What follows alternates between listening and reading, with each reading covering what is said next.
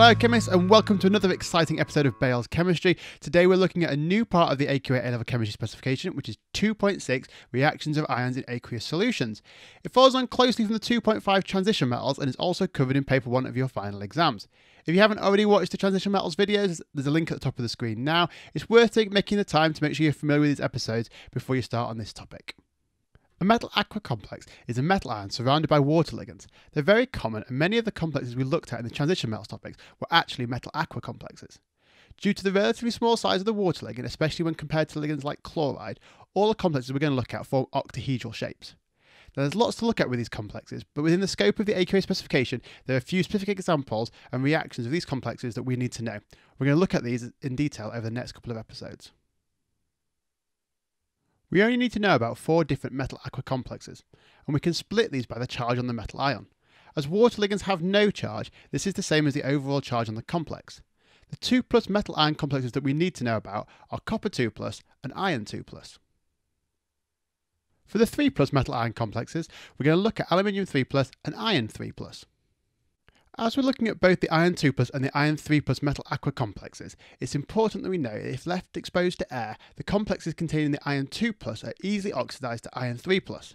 This doesn't just happen with the iron 2+ surrounded by water ligands, but also happens when they're surrounded by other ligands as well. All of these water complexes make slightly acidic solutions. This is because some of the water ligands slightly dissociate, releasing H+ ions into the solution. These H+ ions change the pH of the solution.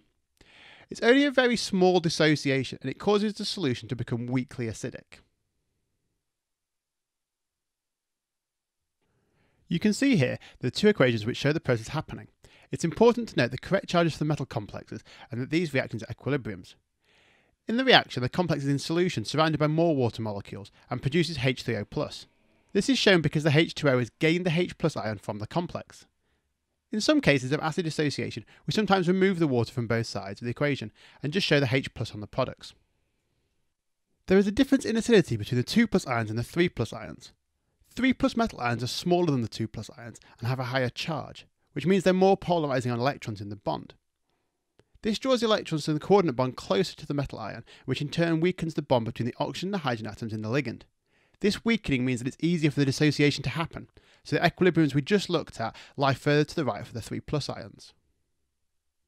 So there you go, a quick introduction to the chemistry of metal-aqua ions. We're going to be looking at this in a lot more detail over the next couple of episodes. If you haven't already, subscribe below, make sure you've hit the like, and if you've got any questions, throw them in the comments below. Thanks for watching.